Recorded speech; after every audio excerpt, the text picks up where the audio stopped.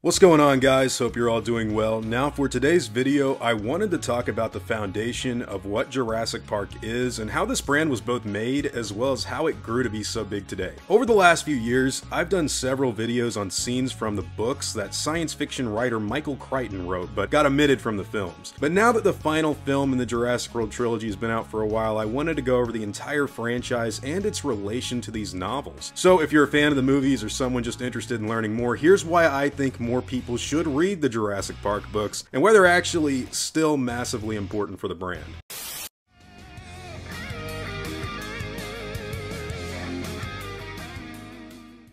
So, if you guys didn't know already, there's 6 movies in this series, a lot of seasons of an animated series, and on top of that, a short film. But the books, there's literally just 2. Jurassic Park and The Lost World. So you would think that, well, the movies probably should have stopped after the second film because they had no more material to adapt, but when you read the books, you find out it's not necessarily true at all. And the big differences in the Jurassic Park movies versus their book counterparts is the fact that the first film, the one that everybody knows and loves, is kind of a diet version of the Jurassic Park novel. They cut out huge bulky scenes of Dr. Henry Wu and John Hammond talking, as well as a lot of character stuff for Dr. Jerry Harding. Additional characters like Ed Regis are deleted entirely from the film and mixed with Donald Gennaro, the lawyer in the movie. And that even goes to dinosaurs. There's way less dinosaurs in the movie than there are in the book. There's way less dinosaur attack scenes. Robert Muldoon actually going after the T-Rex is a really big, important part of the book, and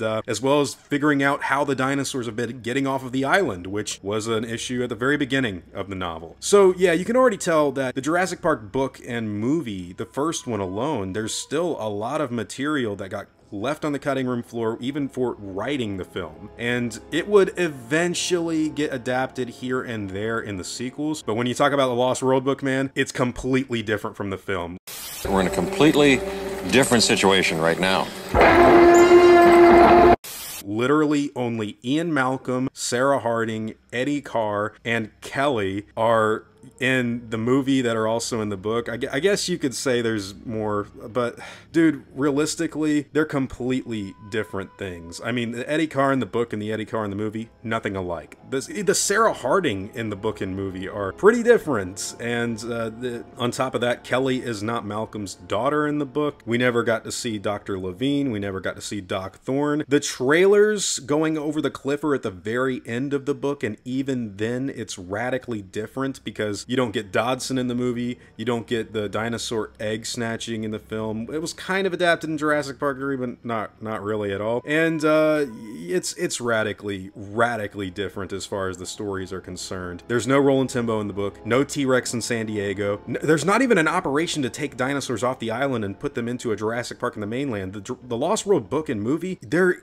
completely different things. So what happened here? They took the books and they spread the material across all of the films. I have no idea why they didn't do a straight adaptation of The Lost World at all. In fact, I think that would have been perfect for Dominion, but in the end, that is the one that has had the most material just excised from it completely. There's barely anything that really translated to the movie counterpart. So I do think you're going to be getting a lot of new material and information, dinosaur attack scenes, and all kinds of fun stuff in the books if you've never read them and just seen the movies. But one of the more important things that I think you're going to get out of them is the morals and warnings of Jurassic Park, because while this is something that was prevalent in the first couple films, they've really boiled everything down to just animal rights and corporate greed bad, humans saving dinosaurs good, as far as the last 3 or 4 Jurassic Park films are concerned. This was something that was in the Lost World, but the dinosaurs were still pretty vicious in that movie and would kill you no matter what. They weren't kind of viewed as these immaculate creatures that you couldn't harm, whereas some of the later films, it seems a little ridiculous as far as grounded realism goes. And the whole point of the warning of Jurassic Park is that we shouldn't play God. It was that we should not clone these beasts for profit or ambition or anything like that because we know nothing about them. And what is more important, the people you love or your own ambitions and goals? And unfortunately, I think Colin Trevorrow kind of approached the writing for the Jurassic World trilogy as like an anti-capitalist thing alone and a pro-animal rights angle. And I'm going to tell you guys straight up, that has never been a core foundational pillar of Jurassic Park's morals and warnings. And I don't want to hear about going back to the 1993 film either, because at the most you get like, oh, John Hammond and Donald Gennaro, they want to have the dinosaur theme park. Oh, they're greedy, evil people, but not really. I mean, Donald Gennaro is, I think he's more of a slimy person because he abandons the children and runs to save himself when the T-Rex breaks out. And that's actually what his comeuppance is, and he deserved every bit of it for not protecting children. But John Hammond's not as greedy as he is just, he wants to create something that people can see and touch. This is his life's work and ambition. He wants to make something and make a stamp on the world.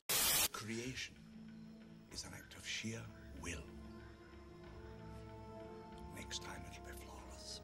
It's very different from just saying big conglomerate engine corporation bad. And that's kind of one of the reasons why I've always hated the idea that Jurassic Park should just be this big anti-capitalist message, and that message alone. Like, of course, we can critique corporate greed and stuff like that. However, the big thing that the novels go into so much detail with is the fact that Jurassic Park is a warning. It's a cautionary tale. It's saying, do not screw with nature just to get your own ambition, you know, going. Lost World did dive even more to the corporate greed stuff on the movie side, but the big character moment in that film was actually Roland Tembo. He wasn't a greedy corporate person trying to make money. He was a guy that had his ambitions go ahead of everything else, just like John Hammond. John Hammond wanted to build Jurassic Park and leave his name on the world, and Roland Tembo wanted to be the ultimate hunter and kill a T-Rex. And both of these men had to learn the hard way that what's more important in life is the people they love. I believe I've spent enough time in the company of death.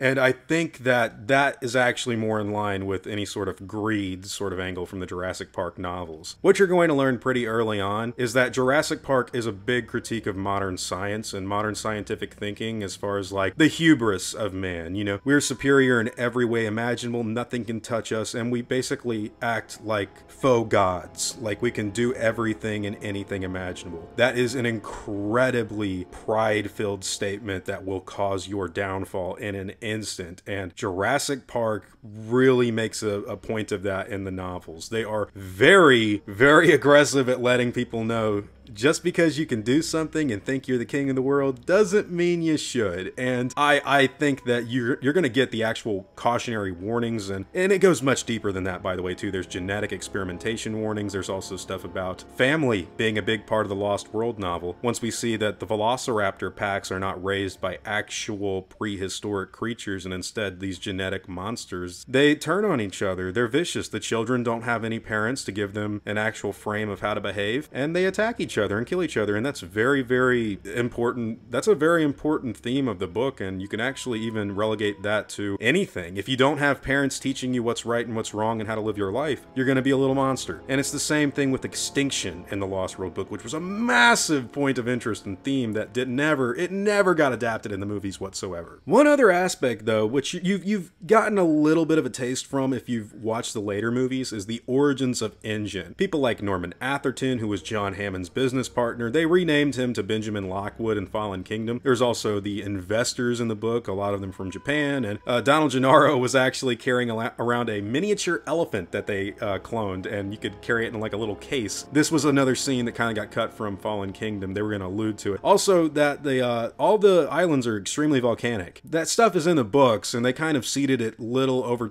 I guess, you know what, they really only put that in Fallen Kingdom, didn't they? That might be why I don't hate that one in comparison to Dominion. But also, Isla Nublar is destroyed at the end of the Jurassic Park novel, which is why it got destroyed in Fallen Kingdom. Now, in the book, it gets air bombed by the Costa Rican Air Force, which doesn't exist, by the way, but in the movie, they tried to adapt the volcanic eruption, so they did it in their own way. The dinosaurs escape Isla Nublar, though, like I said at the very beginning of the Jurassic Park book. These are vastly different stories, and there's a great scene in Michael Crichton's first novel where Alan Grant, Ellie Sattler, and Donald Gennaro locate the velociraptor nest, and they've been breeding rapidly. They all run out to the beaches where they all look like a flock of birds migrating. They're watching this cargo ship pass by, and you can tell like immediately, oh my god, they've been doing this for some time. Like, they've been breeding and sneakily getting on ships and escaping to the mainland even before the characters like Ian Malcolm got to the island to critique John Hammond. It is an eerie part of the book that I would love to see adapted in a film. We also see why that threat of dinosaurs in the mainland was so serious to begin with. I know a lot of people complain like, oh, we would kill them immediately, they're no threat. And I understand why you say that, but the whole point of Jurassic Park is for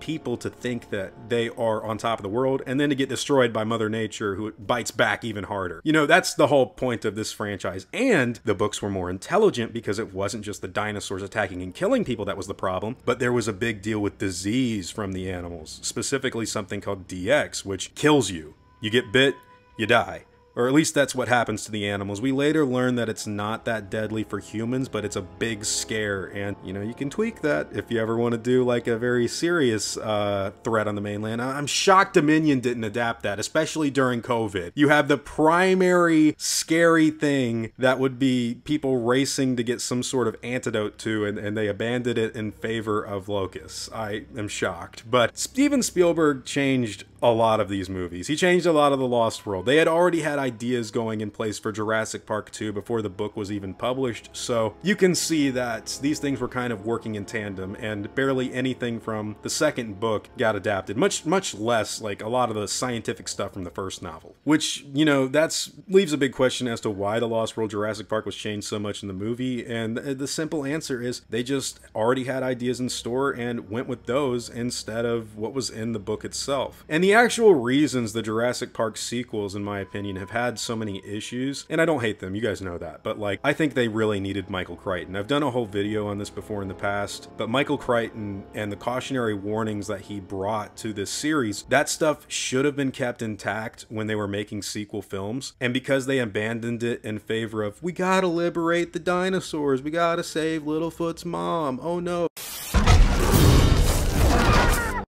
Fallen Kingdom did adapt a lot of stuff from the first novel, so I will give it credit for that, and Bayona directed an incredible looking movie. But the Jurassic World trilogy could only work that well up until Dominion because they stopped really taking inspiration from these books and went off and did their own thing, kind of like what Spielberg did in Lost World. However, the books offer a lot of things that I think you guys will have a lot of fun exploring, and it interests me a lot. It's one of the reasons I wanted to create this channel in the first place, was because I love Jurassic Park and the Lost World, both books and movies. Over the years, I've had some issues with Jurassic Park 3, but even that adapted the aviary sequence for Pterodactylus in the original Jurassic Park novel. And I don't mind Jurassic Park 3 that much these days, and I gotta be honest with you guys, I think Fallen Kingdom is pretty awesome. Like, as far as the attack scenes go, the darkness of it all, I love the gothic tone.